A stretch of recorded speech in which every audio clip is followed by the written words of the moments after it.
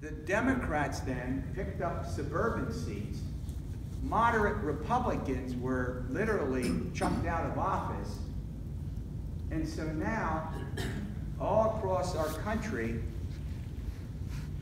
even though the Democrats they got control of the House, they don't have control of the United States Senate. Republicans picked up 2 seats to go to 53. But here's what's really important. The Republicans in offices all over the country are more conservative, because the moderate Republicans were defeated by Democrats in the midterm election. Well, I spent a good time talking about the legalization of recreational marijuana, which is popular with the voters.